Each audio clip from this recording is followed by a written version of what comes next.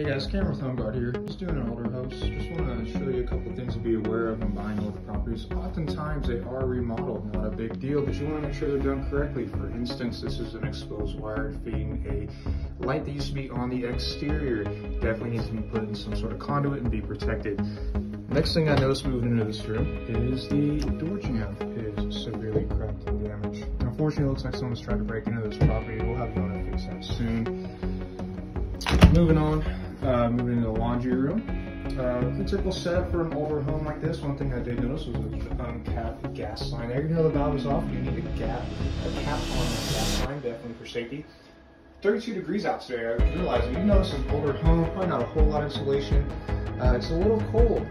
Reason being, windows missing. Yep, no window. Talk to the owner. Owner is getting this window installed and replaced very soon. It is an old wood window, so it doesn't be milk and crack it. But definitely something to think of when you are buying a property. Do not waive your home inspection contingencies. Definitely get things inspected. You do not want to walk into your brand new home and see that. Thanks. Have a good day.